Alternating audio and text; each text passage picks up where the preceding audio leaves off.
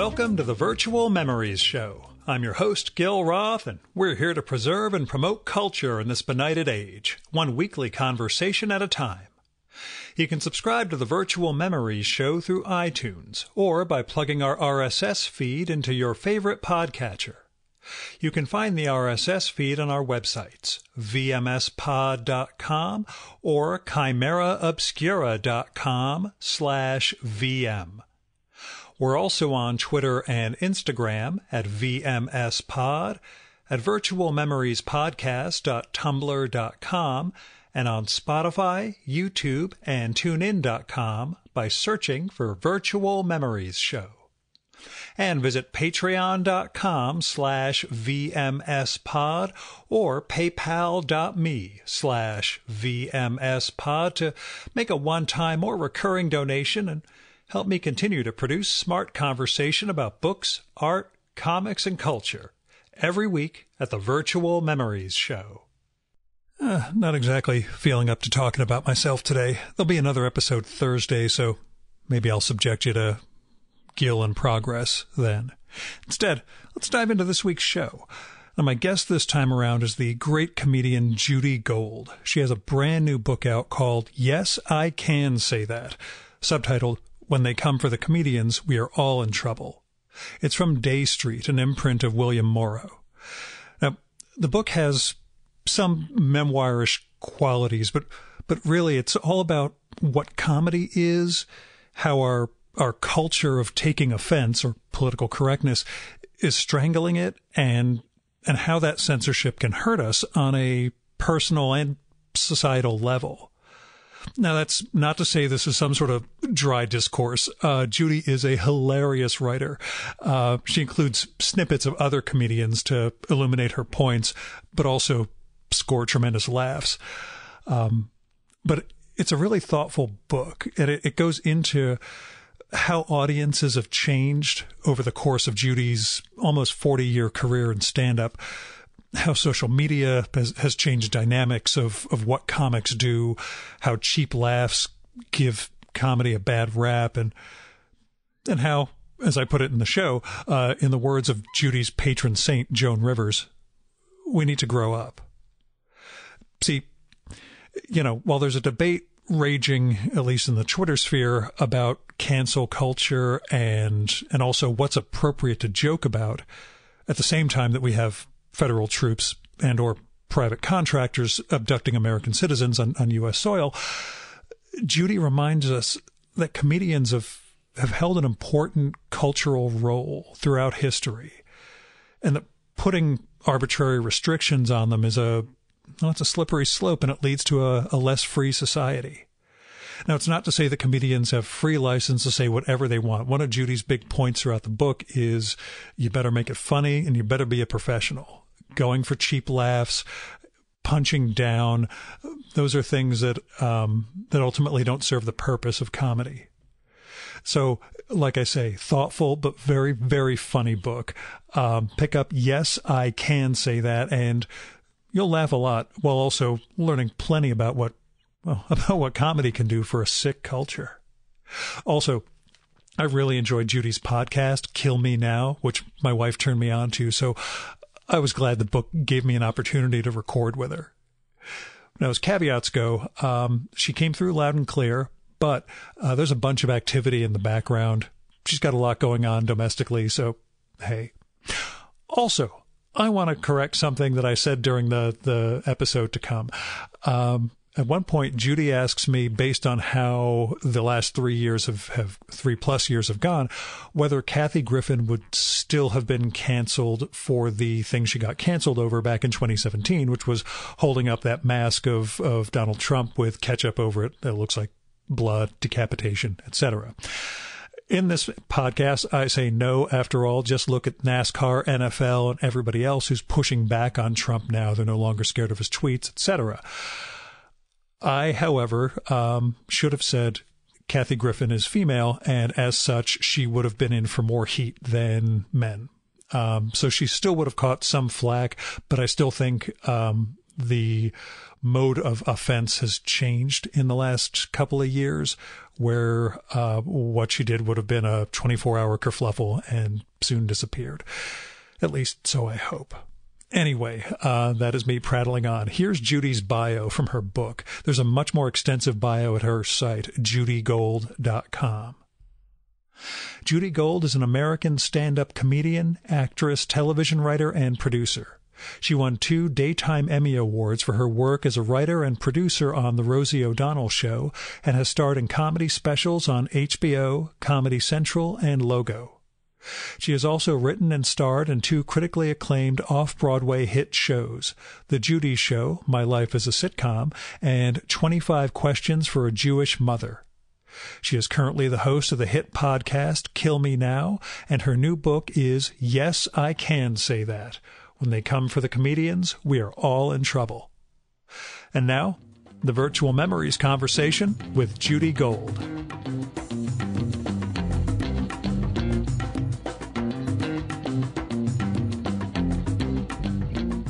I look like an elongated Gene Wilder at this point, and I'll send you a picture that proves that. So it's Gene not Wilder pretty, had by good hair. any means.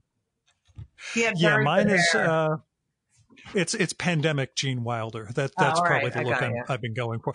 I like to think it was, getting more macho or something, but really, this is what I look. You're like not going to get macho with that voice that you have. Everything settled in the background? Yeah, guys, I'm trying to record something. Gil, I can't stand people. Like I thought you get older and you get more, tolerant of people, but it's just getting worse. Okay. No, what's been incredible for me is I have had no problem transitioning into not interacting with anyone in person. Outside of my wife and my dog.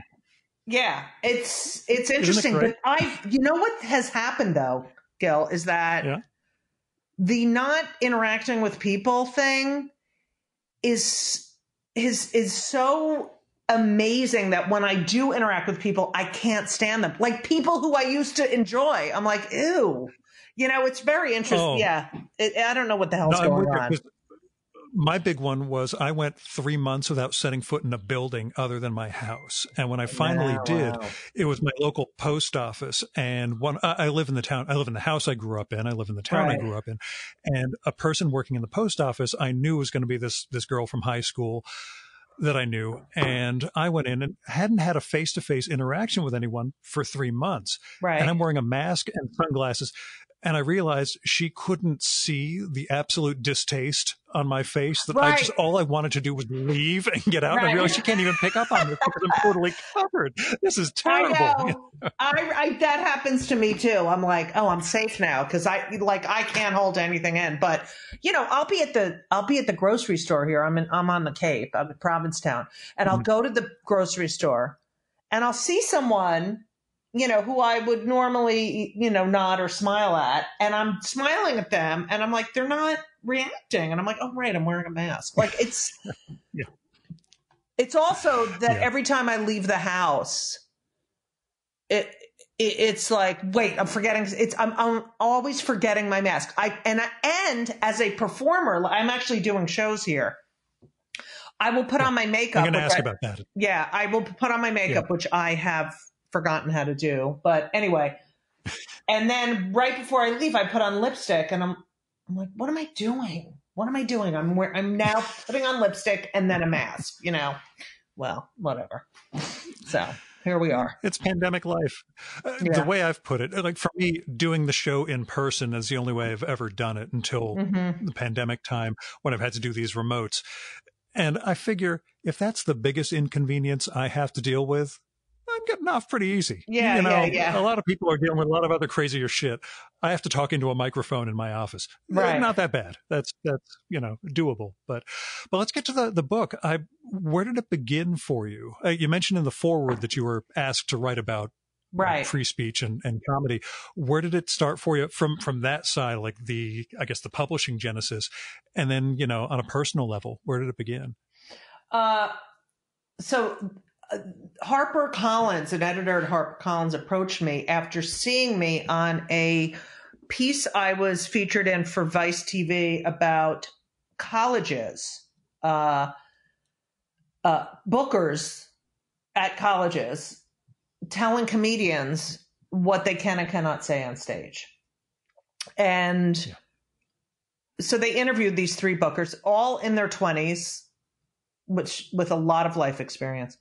And they were all saying that they were protecting the students. They're protecting the students. And it infuriated me on such a visceral level. And I was actually the opposing side to this protecting the students thing. And I went on, they interviewed me, and I also went on stage and did the most offensive material I could, or what I don't think is offensive, but what they would deem offensive. And it has gotten, for me personally, and writing this book, being asked to write this book, and then going through all my research and being a comedian for so long, and seeing how we got to this point where we really could say anything. And now people attacking comics for trying to make people laugh it is beyond, when you don't take into consideration the intent of the comic and you just react to a word that you find uncomfortable, you're doing everyone a disservice. Even when you commit homicide, your sentence is determined by whether you had what your intent was. And you consider it in murder, but you don't consider it when a comic is writing a joke. It's ridiculous. And since when is it unacceptable to feel uncomfortable? Like where did that come from? It's infuriating. To me, that's one of the ironies, is that cringe comedy became a thing over the last 15 years in that Gervais, Larry David, et cetera world. And at the same time, people can't stand honest cringing. Really, being made to squirm by a statement that I probably shouldn't laugh at that, or I should question why I want to laugh at that. Right, but you do anyway. Where did you see it evolving? Yeah, it's just hard. It's in the comedy clubs. It's gotten, there were people laughing, and now it's more, a lot of oohs and and it's, are you kidding me? We're in a comedy club. We're supposed to go to the edge here. We're supposed to be making fun of. Nothing is sacred in a comedy club, and it's the only art form where we need an audience. That's the saddest part of it. Our work in progress includes an audience, and we don't sometimes, I'll sit here and think, oh my God, this joke is so funny. I can't wait to get on stage. And I'll go on stage and no one will laugh. And I'm like, are you kidding? I all day thought this was the funniest thing I've ever, said. But, a painter, right? A painter will think of a masterpiece and start painting a masterpiece. And it's as if the painter is like, an eighth of the way done with the painting. Is like, hey, I'm going to bring some people over. Let me know how do you think I'm doing on this painting? You think I should put a tree here? That's what we do. We need the audience. But what's happening is that it's now being said, listen, if you're a painter, listen, you can't use the color blue. Can't use the color blue anymore. It's done. It's politically incorrect. So no blue in your paint. That's what it feels like. It's stifling. Do you see it as audience wide, or is it younger audiences? And you mentioned the college thing on one side, but even in comedy clubs, does it seem generational as to who is now the ooh crowd? 150%. Yep. it is, it's so interesting. I talk about in the book this, that I was in I was playing tennis last year. I don't know if you read the book, but I was playing tennis last year, and I live in Provincetown in the summer, and they have Carnival, which is a big parade, and they always have a theme. So the theme was the 80s. And I said to one of these guys we were playing tennis with, a gay guy my age. In Provincetown? Yeah. I'm kidding. It's shocking. I know. I was like, wait, what are you doing here? Anyway, so he says, I can't believe you said I'm kidding. Like, I didn't know that. But you have to say that now. Anyway. I know. Normally, yes. That's her point. So we're playing tennis. We're talking, people get dressed up for this parade. And we were talking about, it's the 80s. I said, I'm going to get dressed up as a T-cell. And he was we were just cracking up, and he told me a week later when we were playing tennis that he told some younger friends of his what I had said, and they were appalled. And it's like, here's the deal. I lived through the AIDS crisis. I lost friends through the AIDS crisis. I watched people, wither to, it's just, you have no experience with that.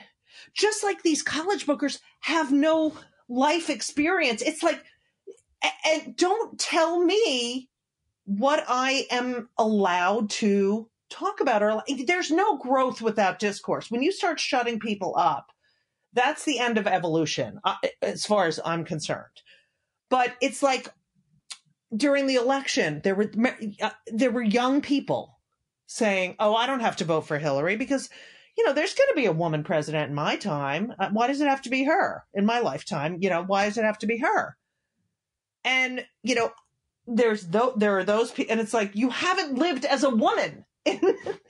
You don't know how hard it is. You've lived as a woman for, 18, 19 years. And then on the other side of that is you see these women who were 100 years old being brought to the polling places saying, oh my God, I never thought I'd be able to vote for a woman in my lifetime. This is the greatest thing. It's, I just can't believe what's going on. It's like, and Gil, we have now comedians being canceled and a president who says the most abhorrent, dangerous things and continues to do so.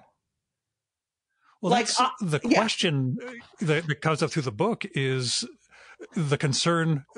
The cancel side of things is more the progressive left-wing side of this world that's a danger than the right. I mean, you get the anti-Kathy Griffin thing, which was bullshit, we know, but they have a fake outrage that they leverage to do this stuff. But again, from the it's like I have a question for you. Well, do you think with all that, the amount of people that Trump has killed on his watch and for his no leadership, that if Kathy Griffin did that today, it would have the same, I wonder if it would have the same. No, now we're near it on both sides. Yeah. Like on the one side, for me, it's the way businesses, NASCAR and the NFL and everybody are now siding with the Black Lives Matter thing. That couldn't have happened in 2017. Right, they were too scared shitless of Trump. Now they recognize the tweets don't matter. They don't impact our businesses at all. We can do things that at least pay lip service to social good in a way that they couldn't a couple of years ago. I think, that's what it looks like from being a schlubby Jew in New Jersey, where I'm hiding out. I'm a schlubby Jew from New Jersey as well. I know. That's why one of the first things I had written down in my notes was, "Are you from Jersey?" I'm from Jersey. I had the Joe Piscopo thing, from old SNL. Yeah, right. Which probably you couldn't do now because oh my God, it's offensive to people from Jersey. Right. Oh my God, it's for me. The only offensive thing is whether you define Central Jersey as a thing. There's North Jersey and South Jersey, and they're trying to define Central Jersey as a thing, but it's like fetch. You just can't make that happen. What part of really Jersey are you? I grew up in Central. I'm north. I'm north. I'm 25 miles north and west of the bridge, Passaic County, on the corner of Bergen County, out in the woods. My parents moved here in '68, and I just kind of managed to stay, which is weird. But, it's funny because my parents moved in '68 too, from Elizabeth to Clark. So, yeah. Moving really on up, let's do the Jeffersons theme. Yeah, exactly. But that question, though, before we get to the left-right thing, there's the issue of who can make a joke and who can't. That resonates with something that happened with the show, with this podcast years ago. I did a live episode with this. It was a panel, and one of the guys was the author of a book, German guy. The novel was about Hitler. Yeah. Well, what's great is Hitler wakes up in modern-day Germany and has no idea why, doesn't know what happened, and starts to make his way in present-day Germany. Right. Everybody thinks he's a Hitler impersonator, and he ends up getting a reality show. They think he's a comedian, but he's taking it totally seriously, not realizing everybody thinks he's a comedian. Ends up getting his ass beat by a bunch of right-wingers who think he's making fun of Hitler too much. Right. But over the course of the panel, I mentioned that, well, with us all being Jewish, we can make those jokes. And the author said, "Oh, no, I'm not Jewish." And all of a sudden, all of a sudden I had this moment of, wait a second, I could laugh at your Hitler jokes when I thought you were Jewish. I'm not sure they're as funny now. Right, exactly. And I'd never encountered that. But yeah, you talk about that in terms of, like you said, with the T-cell joke. Who can tell a joke and who can't, and whether that becomes a slippery slope of, again, leading you into you're not allowed to make this joke, but the other guy is. Well, there are certain things we own. Like, I cannot say the N-word, nor do I ever want to. That is not my word to say. And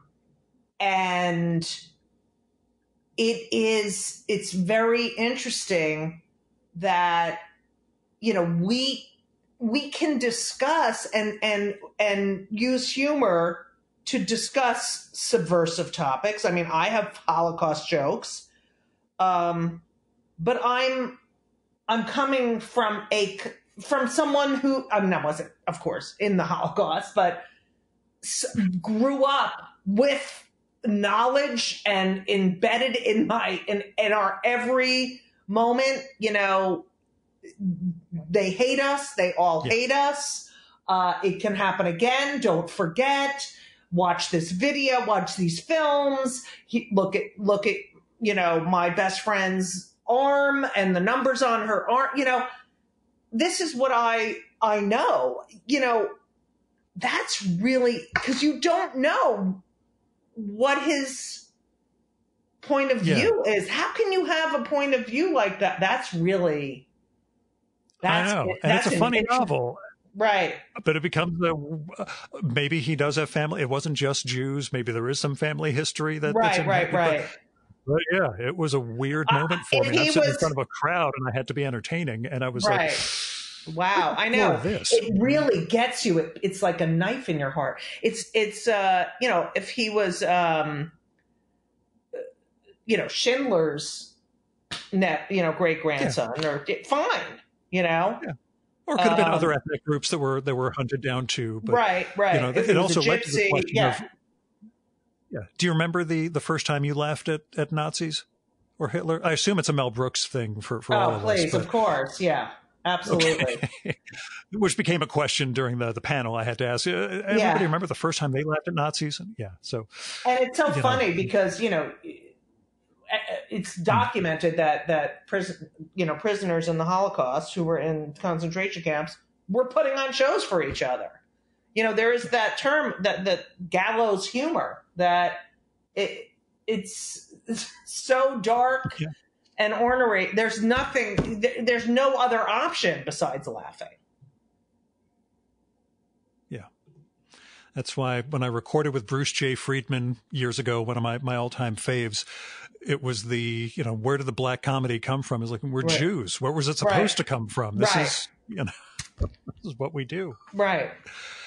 But now, are you pickier about venues where you perform now because of the, the college thing on the one side and just audience Yeah. sensitivities, or how's it impacted, your stand up, I guess? Well, it's different. Like when you've been doing it a really long time and then people come to see you, when you're in a venue where people are coming, you're okay. You're usually okay because they know what to expect. But when you're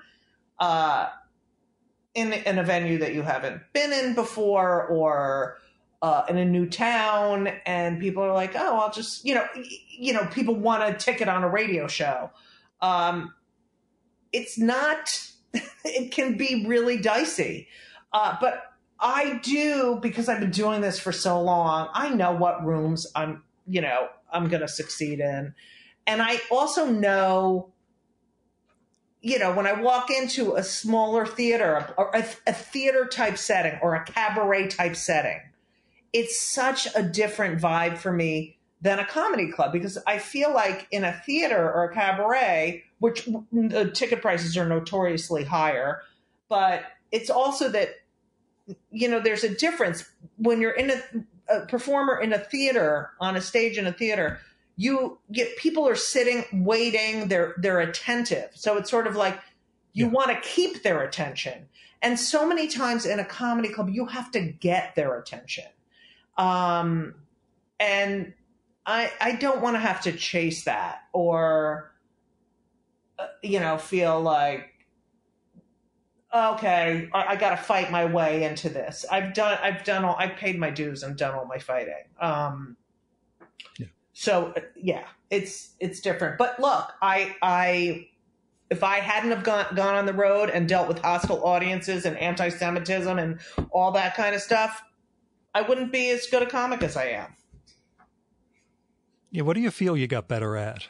Was there a moment where you felt like you turned the corner performing? I think there's many corners. I think that, you have befores and afters in your life, before a parent dies, after a parent, tragedies and other rites of passage. So I feel that there are times, I think the biggest shift for me was once I hit my late 40s and into my 50s, I didn't care anymore. It was as if there's nothing you can say to me that I haven't heard before. I don't care. It's like, I realized I got to the point where, because the business is so horrible. I mean, a woman in her late 40s in stand-up is invisible, I've been told I can't get a Netflix special because I don't fit the algorithm. And I had no idea that laughter had an algorithm, but it does. So, I feel that once you don't give a shit, you're so much funnier. And I also, because I had been up and down and up and down, I'm working, I'm not working, I really learned to love stand up. And also, I know that it's my home. It's like I can go back, I always thought, oh, I'm going to get on a TV show and I'm going to be hosting this and I'll just do stand up every now and then. And, it'll be a stepping stone to something else. But it was always my favorite part of performing was doing the stand up part. And once I just said to myself, stand up is enough. That's what you do. And it's fine. You don't have to be, a movie star. You can love what you do. And I do. I mean, I love it. I crave it. I sleep better when I do a set. I walk into the Comedy Cellar. I feel like, I'm with my family. I'm home. Sometimes I pinch myself. Well, when I used to take the subway, I'd be like, I'm 57 years old. I've been doing this for like over 35 years. I'm like, I'm still on the subway with my notebook at 9:30 at night, There's people in nursing homes who are my age. Yeah. Now, I have no idea if you have any history or if it's going to be weird to bring up his name, but someone like Leno, who was still doing like 100+ shows a year while doing the Tonight Show, is it pathological at that point? Or is it just an extension of what you're talking about? Yeah, I think it's an extension of that's his job. I mean, and he loves it. And I did his show 3 times. Lovely man. Just, he's a comedian. Like, that's what he's hosting the show. It just shows you that even though he doesn't have to do that, he does it because that is his livelihood. That is his craft. That's what he does. It's like, here's a name we're not supposed to discuss, but like Woody Allen still writing movies into his 80s. I mean, it's the thing you do. Yeah, it's their lifeblood. And you got to perform in his Amazon series, right? Or was it Amazon? I did. Yes, I performed.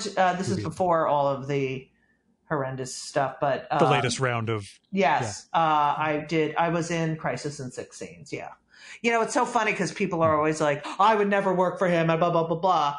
I'd love the luxury to be able to say, "Yeah, no, I'm going to turn that down," because it's. Yeah. People are like, "Oh, would you ever work?" I can't say no to work. I'm not Meryl Streep. I mean, I look like her, but although I was just about to say, with the hair, with the height, if you added 6 inches to her, but anyway, that's neither here nor there. But yet, it's to me, it's one of the toughest parts of this whole era that we're in, and it's something you wrestle with in the book. What cancel culture means exactly, or who deserves being cut off. And I mean, you cite Bill Cosby as the felony statute is enough to say, yes, this person should be out of circulation. Right. Which is sad. It's sad that he's a sexual predator, rapist, disgusting human being, because his show was that, and it was so interesting because you mentioned Bill Cosby, and I talk about how I was when this whole thing was happening, there were people, there's no way he did it. And I was like, Dr. Huxtable didn't do it. Bill Cosby did it. It's like they couldn't separate the two. Yeah, that's in a sense, I mean, that's one of the weirder cancellations that happened a few years ago with Aziz Ansari, who apparently had a not so great date with someone who anonymously complained. And I was like, that's not really ground for destroying a dude's career. Yeah, exactly. Yeah, and anonymous, come on. I don't know, that I was reading that going, okay, and you went back to the apartment. That's part of that's why I tend not to weigh in on these things. Yeah, because we're older, I guess, and maybe come from a different generation about this stuff. I'm 10 years younger than you, so I'll be 50. Oh my God! Soon. Why are you showing off?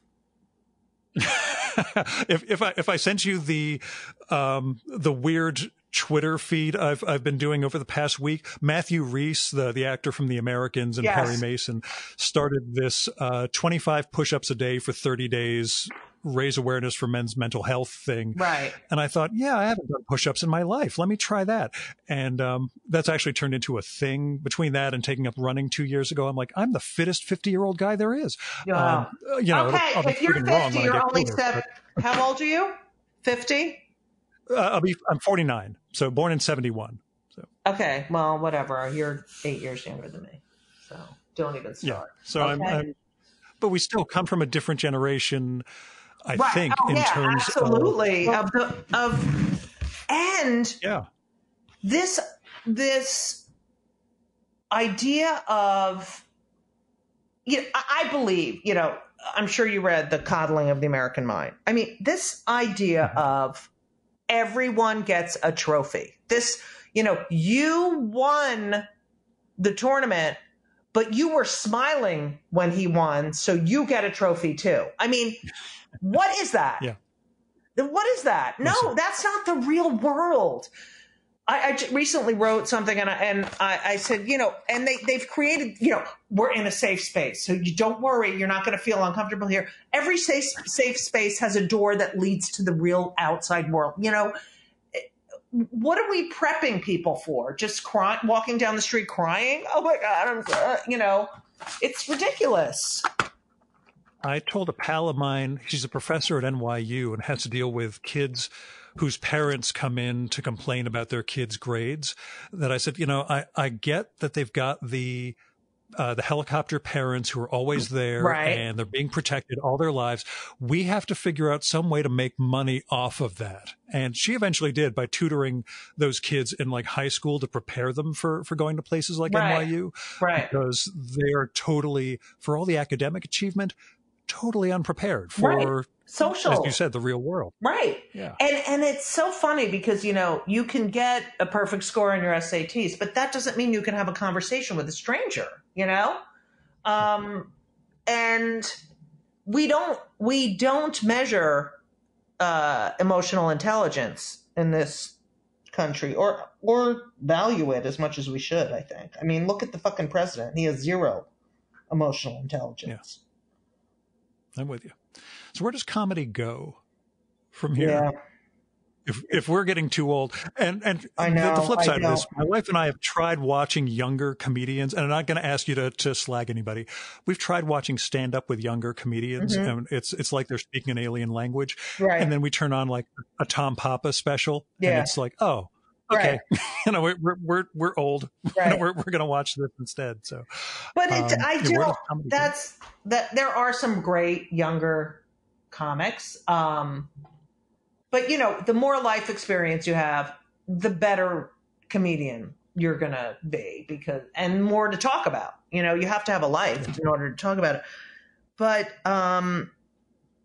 there's so many layers to that question because, you could say, for female comics, for women comics, we still have shows that when 3 women are on a show, it's a special event, or ladies' night out, or hysterical, or stilettos, so there's that element. When 3 guys are on a show, it's a show. When 3 women are on a show, it's a special event. So that needs to stop. When there's 3 people of color on a show, it's an urban show and not a regular show. So that needs to stop. But it's so funny because right now, at this time, it's sort of the perfect storm for stand-up because we're all thinking the same thing. We're all in the same boat. So, it's like we know what we want to talk about on stage.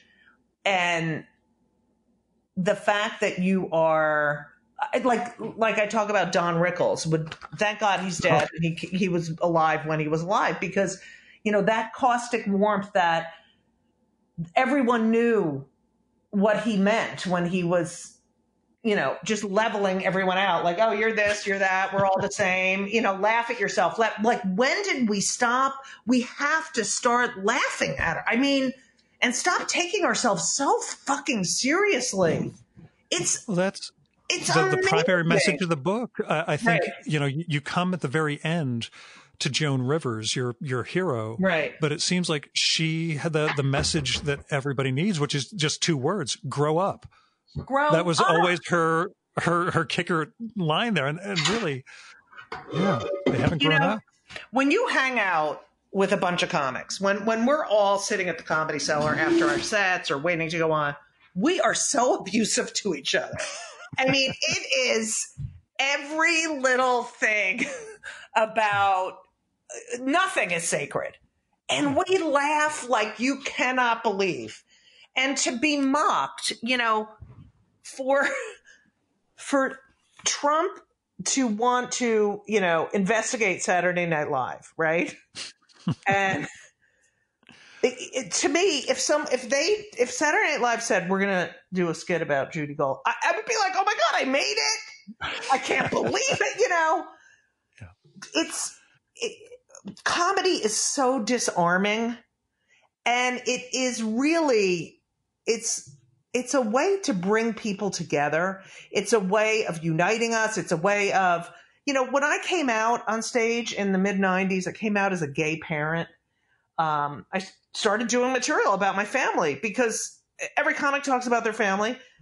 I'm going to talk about being, having kids and being in a same-sex relationship.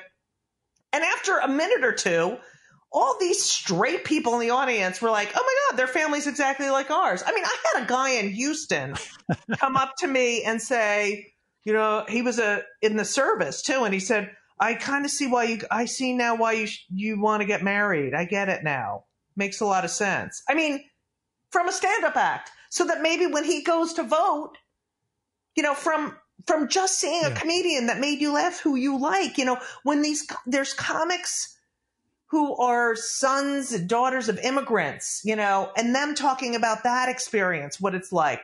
There's comics who are disabled who get on stage and break the stigma. It's such a powerful medium. And to stifle it by saying you can't say these certain words because it offends me, it's so un-American. It's so un-American. I mean, think about Bob Hope, during World War II. He went to these, in the middle of a fucking horrible war, or as Trump would say, a beautiful war. Beautiful war, yeah. What is he doing? He's going and getting these soldiers together and making them laugh. That it's a uniter. It alleviates stress. There's so many great things about it. And when you silence comedians because we are the truth tellers, then, there goes the First Amendment. Yeah. Yeah. When did you feel that I don't want to say responsibility, but, that power, I guess? When did it occur to you? Was it in the, everybody talks about, Carlin and Pryor and those guys sort of, opening up their world. Right. And that being the moment for them. Do you remember a particular, this is what I'm doing, and it's not just about getting a cheap laugh, it's about something bigger? I think it was,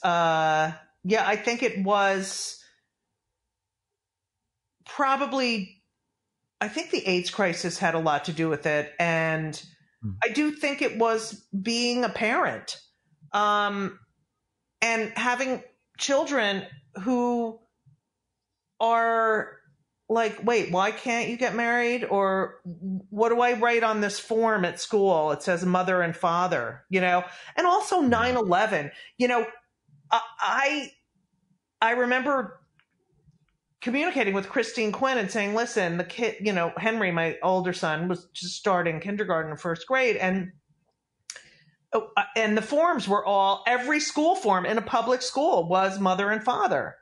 And she's like, oh, we have to change that, which she did. She was instrumental in doing that. But it wasn't just about that, I'm gay. It was about that so many kids lost their parents, a parent in 9/11. There are kids with parents who are incarcerated. Those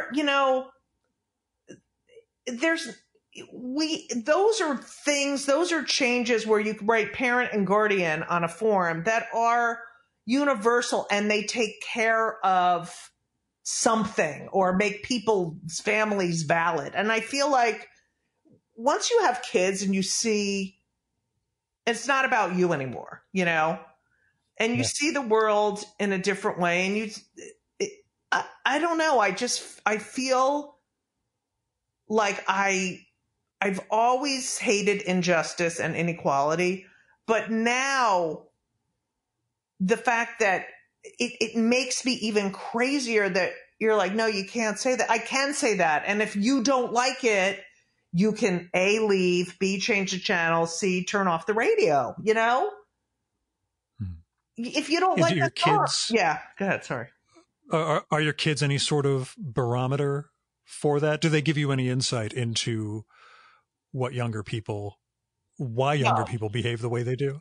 Okay. You know, they're so different because they've grown up around a comic, so everything they've got you, yeah, right. So it was always, and we had this rule in the family, like you could say anything mean and disrespectful, and if it was, you know, you won't get in trouble if it's funny. You know, really funny was very valued, and I think that I had them. And to so many other kids' parents were like, I can't believe you let, you know, your kids watch this. But we would watch South Park and when they were little, and you know, Family Guy. I didn't want to shield them, you know, or for them to think everything that, oh, that's taboo. We can't talk about it. We can't talk, because you know that when you don't talk about things, you know, as a Jew, you know, we're not going to talk about that. That it doesn't make it go away; it makes it worse. You know, and during the age, silence does equal death, and I really took that to heart. And look what's happening with Black Lives Matter. If we didn't have those phones, the cameras on our phones. I mean, this has been going on forever, and now it's documented. It's like, we tried to tell you, but now we have to shove it into your face because you're a fucking idiot, you know? But I feel like when we silence, that's what happened in Nazi Germany with the books and I mean, it's getting so ridiculous that To Kill a Mockingbird, you can't read. I mean, are you kidding? You can't erase our history. Doesn't it make you, I mean, as my mother used to say, Judith, I don't know why you're getting your blood pressure up, but that's what she used to say to me. When do you have to get your blood pressure up? But it makes satire I mean, I live for the Borowitz Report. I mean, I mean, you talk about watching with the kids. My parents took me to History of the World Part 1 when I was 8. Oh, 9. I love your parents. Yeah. See, to them, there was nothing wrong with that. Right. And we were watching things at home on my father's bootleg cable theft practice. So I was seeing, you know, Blazing Saddles and things like that long before I got what the jokes were. But Animal House, same thing. I watched that know, as it was coming out, and it was just, I'm 9. I'm not sure this is exactly what I should be. Whatever. This is helping warp my sense of humor. Right. And you have a sense of humor. You know, and my kids, it got to the point where we would be watching something, you know, when they started developing, you know, animated shows where there were jokes in it for the adults and jokes in it for the kids. When I would laugh at something, they would say, so you're laughing at that because blank, like they started understanding about a sense of humor and what was funny about, you know, as a comic, there's comics that don't make me laugh, but I can understand why, you know, other people are laughing because it is a sense. It's like it's like a sense of taste. You either like salty food or you don't like salty food. You either understand sarcasm or you don't understand sarcasm. You know, I don't laugh at slipping on a banana peel. I do laugh at whatchamacallit, Mo, Curly, the Three Stooges. Three Stooges. Yeah. I mean, there's a bit they did. I think it was the first banana peel bit where they're playing football with these football players, and they start just throwing banana peels on the ground, and all the football players are just falling. I mean, that is funny, but you know, that's the first time I think it was ever used. It was hilarious, but you know, then we of course we're in America, so we have to overdo things over. Yeah. Yeah, that actually strikes me. It's something I hadn't thought about, but when you're watching stand-up, how much are you looking at it with like a technical eye or ear? Like, are you breaking down what they're doing while they're doing it, or are you able to kind of take it in you know, as an audience?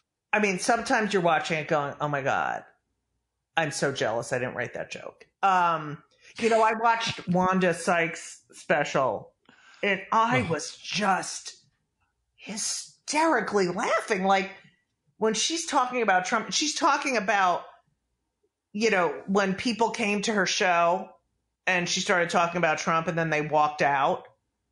Right. It was so hilarious. And it was also like, she's like, well, you made two mistakes, Yeah, you actually put that in the book, and I died laughing over it. Yeah. It's there's sometimes, that people that make you belly laugh and you're just like, oh my God. And then there are times where, people write amazing jokes. Like there's a comic, Sam Morrell, who he's in his 30s. He is such a brilliant writer. And I just love his writing. But yes, I do watch and, I know the tricks.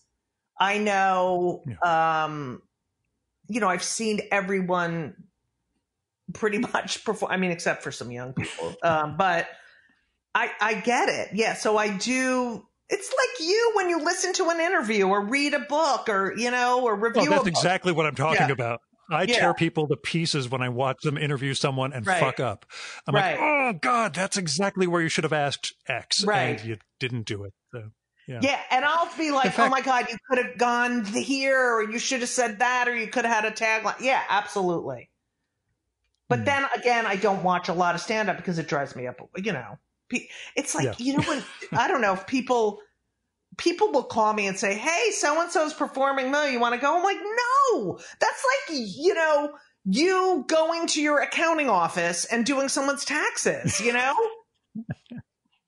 you want to watch this guy do some taxes? Yeah, man, let's go. Yeah. Someone actually said, a physical therapist said, we're going to see that we have tickets. Do you want to go? And I was like, that would be like me asking you to go watch someone teach them, a patient their hip exercises, and he was like, oh yeah, okay, I get it. Yeah. But again, what you do is so easy, or, everybody's got that here, I got a joke for you, that sort of thing. Gil, I'm telling you, because we get on stage and are so personal and people know so much about us, and draw from our own life. People think that after the show, this is the one good thing about the pandemic, no meet and greets after the show. People will come up to you after the show and start telling you personal stuff, or, oh, do you know this? Oh, I have a joke. You can use it. I'm like, no. It's unbelievable what people think they can say to you. Because you're out there, and as you write in the book, they think that's the authentic you, or the only you. Right. There's a chapter entitled "There's a Reason It's Called an Act," and it's as much of who we are is in it, in our act and a part of it. I don't sit here and get up in the morning and say to, my partner, Lisa, hey, good morning. How are things? How you doing? Where'd you come in from? Great to be here in Provincetown. Great to be here in Provincetown. Hey, you want to go downstairs and let's make some coffee? Whoa, wow, this coffee is. But it's also I don't know. It's like you want to be you want to be really nice to everyone. You want to, because they're your fans, but like sometimes you just realize how stupid people are. Plus the other thing that is really annoying about being stand-up, that people stand-up comic, that people say, oh, big deal. Would you go on stage for a half an hour? You work for a half hour a night. You work for an hour a night. It's like, I work 24 hours a day. You live in my head. How about that? That's a fucking job right there. Or even putting together an hour of material. There was an HBO thing with Gervais, Chris Rock, Seinfeld, and Louis. Right. and how Chris All Rock men, talked all about men, coming all up with men, two. all men, all men. Well, there's that. Yeah. But Rock talked about having to do 2 hours every year because he Right. said, I don't have Seinfeld money. I don't have Office money. I've got to come Right. up with, 2 hours so I can go tour. Right. That's Now you do a special. I mean, I'm so resentful that I can't get a Netflix special, but then I'm thinking, well, I can still do that material. It does, years ago, before all of this in the Catskill. I mean, you'd hear these acts doing their same jokes over and over, and it's the whole difference between stand up and music. Like Billy Joel has been living off the same album. And he goes on tour and people just want to hear those songs over and over again. But people do not want to hear your jokes over and over again. And it's a lot of work. And 2 hours a year is a lot. Yeah. I know for most guys it's the hour or so, but for Chris Rock, I think it was supposed to be I've got to do these almost stadium level right of shows, course. and that they're going to feel ripped off if I go up there and I'm down 70 minutes later. It's also like what's interesting is when you say that about the stadiums, and it's like there's something so intimate about stand-up, and yet there's so many comics who do Madison Square Garden. Well, when we were allowed to go, but right, and huge the before stadiums. time. Yeah, and to me, there's something. It's like Zoom. It's like there's a delay. I don't know. I love intimate small rooms, but that's just me, and that's why I make so much money. Well, that's why this format, like I was saying at the beginning, kills me. The fact that we're not sitting at a table face to face talking, right? We lose something in the process. But I think it was Steve Martin back in the 70s or early 80s. Like the first time he went out and it was 20,000 people or something, and he had that moment of, holy shit, what do I do? Like, it's just, you can't even see all the people when you're used to, at most, a theater, but generally, a basement comedy club. Yeah. Yeah. So don't go huge. No Dane Cook for you. That's what I'm saying, Judy. No. And it's also like, I feel like you have to be so big, and I don't know. But I guess certain people can do it. I mean, Chris Rock is great at it. He's so great. Yeah. I don't know. I mean, come on. A part of me is like, I wish I could sell out a stadium, But it's good now with the pandemic that we're like a halfway full or a third way full. I'll actually start selling out theaters. I was going to ask, you started performing again? Yes. Up in Provincetown? Yeah. We're outside. What is it like? Poolside. It's outdoors. Yeah. The tables are so far away from each other. But I have to say, hearing laughter live, having a give and take with the audience, there is nothing that compares to live performance. Nothing. Zero. You watch PBS when they'll show, they just showed Disney, just showed Hamilton, but when you watch theater on TV, there's something missing, and it's just to be doing that and being in the moment, and it's incredible. It's incredible. I just love it. I miss it. How long did you go between shows? Was this the longest you've gone without being able to get out in front of a crowd? Yep. Okay. When we were all, I was talking to a bunch of comics. We're all like, we're all going to suck. We're going to be so rusty. That's my next question. What did you have to relearn? It's funny. You start going back to your jokes and thinking, wait, I forgot this part of the joke. I forgot, this comes after that. Oh yeah, I did that bit. Oh, right. And then you're like, oh my God. Yeah, it's like relearning something, but it also forces you to write new stuff. But I did my last gig. It was I was in Minneapolis, and I guess it was March. I'm looking at my calendar while we talk. That's I'm watching porn. It's okay. I'm No, just that's kidding. fine. Okay. Oh, good. You can write a bit about that. That's what you should talk about on. That's all they talk about.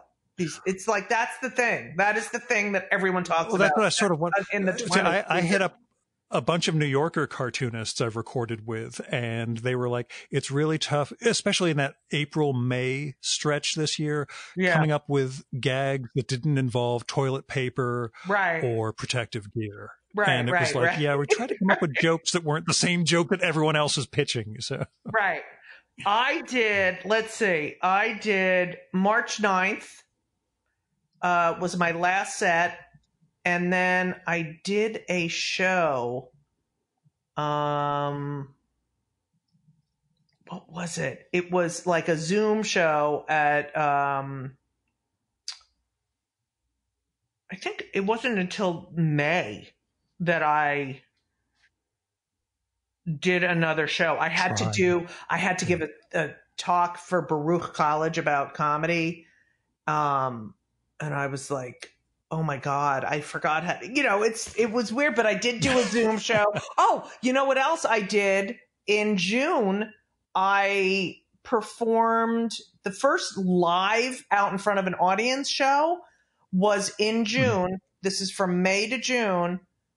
March to June. It was at a drive-in movie theater in Queens on the back of a flatbed truck. The people were in their cars, and the audio from my mic was going into, I brought my own mic, by the way, was going into their cars. So they were laughing by flashing the lights.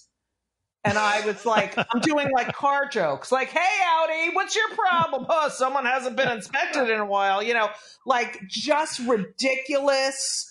Like, oh, look at the Mercedes doesn't like my Holocaust joke. And it was so ridiculous. But I did, one of the comics asked me, who I was talking to afterwards, who wasn't there, said, did you get the feeling? Did you get the same feeling? And it was like, yes, I got something from standing there and getting some sort of response and, being on a stage.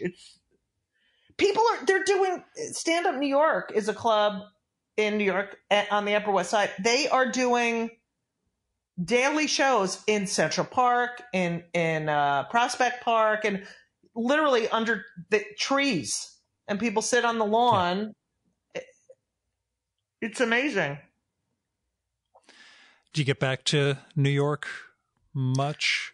I haven't gone into the city since March 7th. Oh, okay. It's killing me because from my town, you can actually see the New York skyline. Right.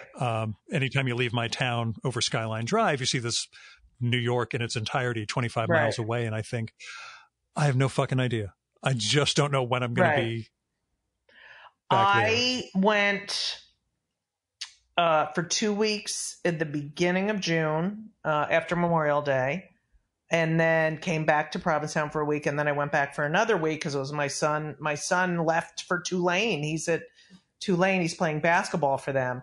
So we had one last week in the city. I went to New Orleans to drop him off and get him settled, and then I came back to Provincetown, and I haven't been back. But I was there during the riots and the boarding up of it's sad.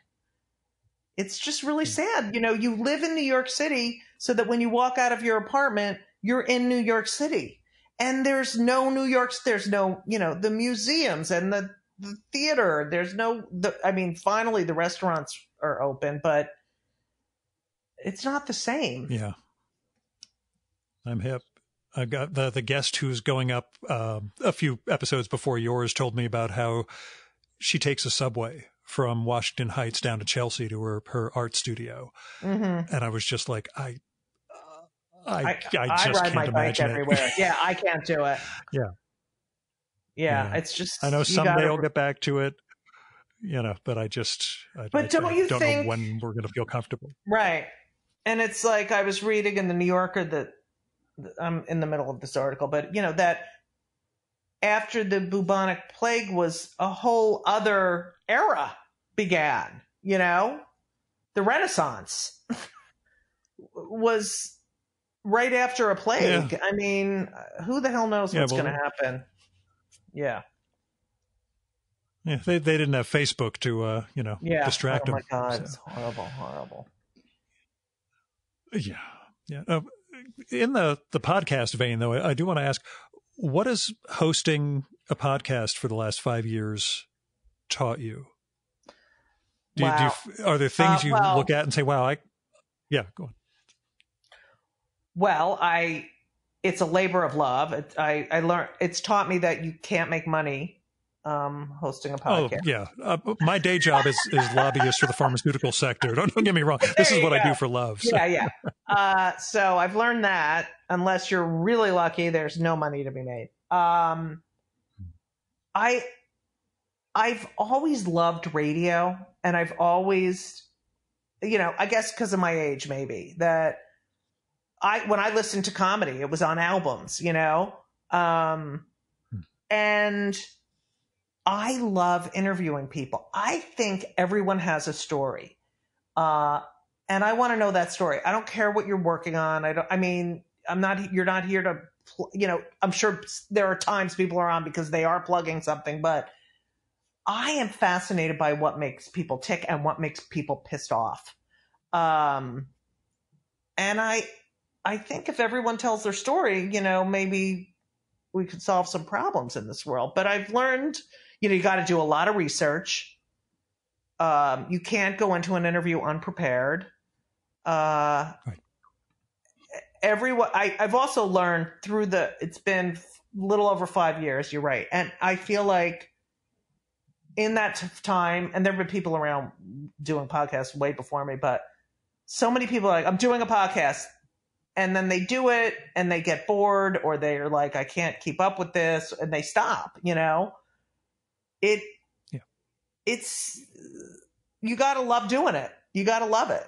Yeah. Because it's really, you have to do everything yourself. Right. That's go on. Yeah. No, I'm just saying there's no network executive telling you what you. Yeah. There's the freedom because there's no money in it. You can do whatever the hell you want. Right. The flip side is there's no money in it, but we deal. Yeah. No, years ago, the greatest one I ever recorded was with this great author and TV host and critic in England. Well, this is now once we hit stop recording, this will be the greatest one I've ever recorded. Okay, thanks. Go. Yeah. So go ahead. Sorry. But yeah, the one I did with this guy Clive James, I recorded with in England about 5 years ago. And he'd done worldwide. He traveled doing interview shows and various documentaries, et cetera.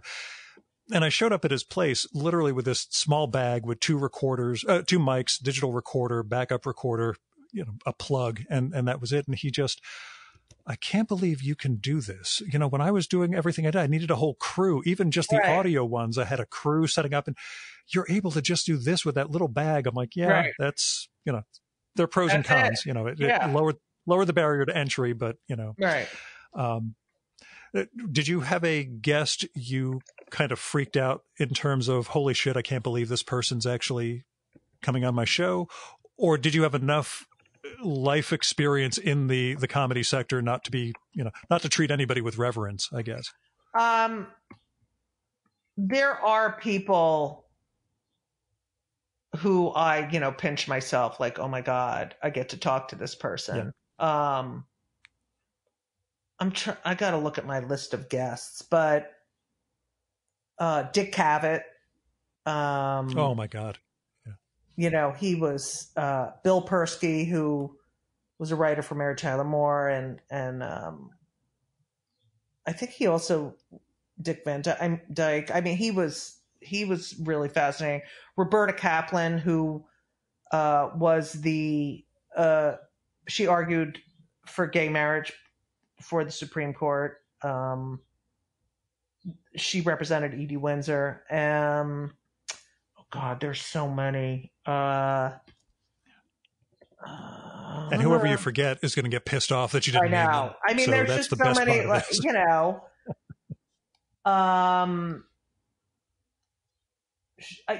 some of the live ones, like Alan Cumming, Sandra Bernhardt, they're just, the live ones were great, but of course they stopped abruptly. Isaac Mizrahi. There's just there were so many great people, and I know I'm missing, I'll get off and I'll be like, what? I can't believe I didn't mention this person, but whatever. Oh, you are going to hate yourself so much the moment we're done. It's, God damn it, I should have told him, I hate myself anyway. I'm a comic, but, and there's comics who have passed on who I'm so glad I got to have them on. Yeah. Yeah, I have a couple guests a couple people I didn't get before they were gone, and it just kills me that either I let it go or I took no for an answer when I should have nudged a little more to try to get them. But I know, and you don't want to be nudgy, but yeah, I hear you. Yeah. Oh, he's old. I don't want to be an asshole here, but if I don't record with him now, we'll never know. Yeah. Besides performing, which is your life, what else do you miss during this crazy thing, this whole situation? Is there something else you think, God damn it, I really wish I could just go? That's a good question. There's parts of it I kind of like, but as we talked about, I'm fine with not getting on a train at 5:30 in the fucking morning to go down to Washington. Right. I'm okay with that. Yeah. Is there something I wish I really do wish I could go to a fucking theater. I really do. I wish there's some people I wish I could go hug. It's weird. Yeah. Are you physically affectionate? Are you a huggy person? I'm a hugger. Yeah. I wasn't sure with the 6'+ thing. I thought you'd either be incredibly physical or completely awkward and unwilling to. My parents never hugged me. No one ever hugged me. I love hugging. Love it. You and I have an awful lot in common. Speaking of, actually, something that occurred to me way back when we were talking about the celebratory trophy thing. When you see kids who have Kayla graduated 6th grade and you see the big sign out in the yard of the band, your parents never would have done anything like that, right? What even about graduating high school or something.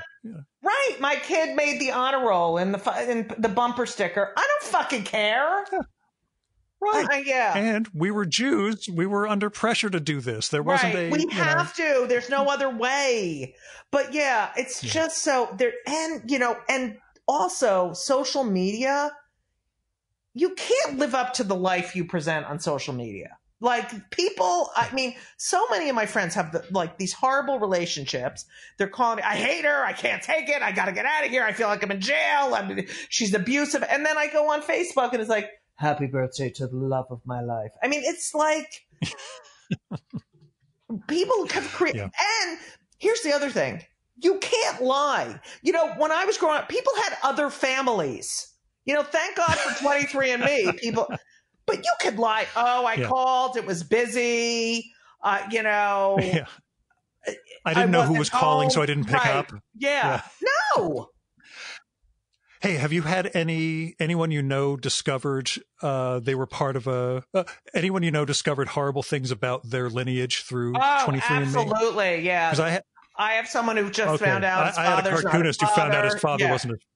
Yep, same Yeah. thing. A friend of mine found that out. I was like, that's 50, 60 something years old, and that came out, and I'm like, wow, that's interesting. I don't know how you address that at this age. Yeah. And do you have any sort of wish that, it turned out one of your parents wasn't actually your parent? Or are you pretty okay with who you had? No, I'm glad. I had good parents. I wanted my DNA to say, I wanted to be like African-American or something else, but it's just Ashkenazi, Jewy. I'm like 0.2% Sardinian. I was like so happy. But yeah. Somebody got out and played, I guess, 300 years ago or something. Yeah, exactly. Nice. And any last words or messages you would want to give people should we say under 40? Is that who we're worried about when it comes to the people under 40? Stop taking yourself so seriously. The world does not revolve around you, and every joke is not about you. And lighten the fuck up. I guess that's what I would like to say. Lighten the fuck up. Sounds like a good note to leave off on. Thank you. Judy, thanks so much for coming on. Gil, thank you. You're a delight. And say hi to your wife.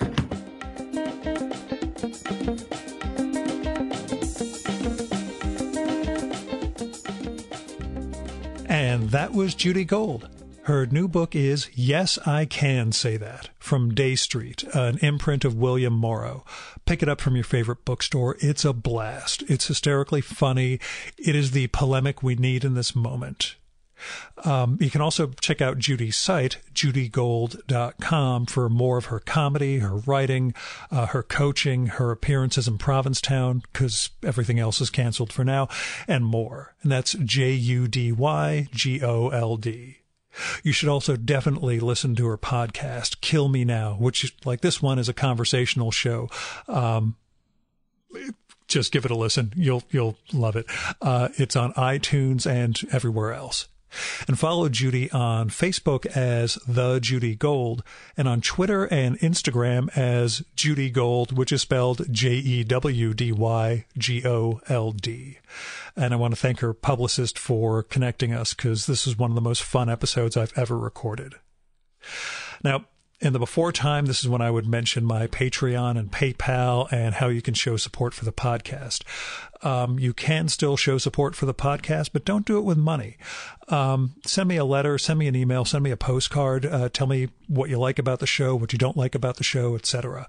But when it comes to money, there are other people who are in a lot greater need than I am right now. So while I appreciate the gesture, it would mean a lot more to me if you donate to food banks, freedom funds, other charities that are helping people right now, or to individual artists, creators, or other people who are in deep financial need. There are plenty of Patreons, GoFundMes, Kickstarters, etc. out there. And there are a lot of people in need right now. There's a lot of upheaval going on and people who are caught in the midst of it. And all I could say is, if you're in a position to help people, you should help them. Now, last note, I still have a couple dozen copies remaining of the first issue of my very first zine, Haiku for Business Travelers. It's 32 pages of writing, poetry, a little photography, and podcast excerpts. It is not solely haiku for business travelers, although I get a lot of responses from people who are wondering why there's only a few haiku in it. Anyway, it is just the title. It is a compendium of me and my stuff. It's free. Just drop me a line or visit haikuforbusinesstravelers.com to get my contact info that way. You can kick in a few bucks if you want for postage and production, or you can send me copies of your zine or your comics or your writing or whatever. This isn't about money making. This is just me sharing my art, such as it is. Our music for this episode is Fella by Hal Mayforth, used with permission from the artist. You should visit my archives to check out my episode with Hal from the summer of 2018 and learn more about his art and painting. And you can listen to his music at soundcloud.com/Mayforth. And that's MAY4TH. And that's it for this week's episode of the Virtual Memories Show. Thanks so much for listening. We'll be back next week with another great conversation. You can subscribe to the Virtual Memories Show and download past episodes at the iTunes Store. You can also find all our episodes and get on our email list at either of our websites, vmspod.com or chimeraobscura.com/VM. You can also follow the Virtual Memories Show on Twitter and Instagram at vmspod, at virtualmemoriespodcast.tumblr.com, and on YouTube, Spotify, and TuneIn.com by searching for Virtual Memories Show. And if you like this podcast, please tell your pals, talk it up on social media, and go to iTunes, look up the Virtual Memories Show, and leave a rating and maybe a review for us. It all goes to helping us build a bigger audience. You've been listening to the Virtual Memories Show. I'm your host, Gil Roth. Keep reading, keep making art, and keep the conversation going.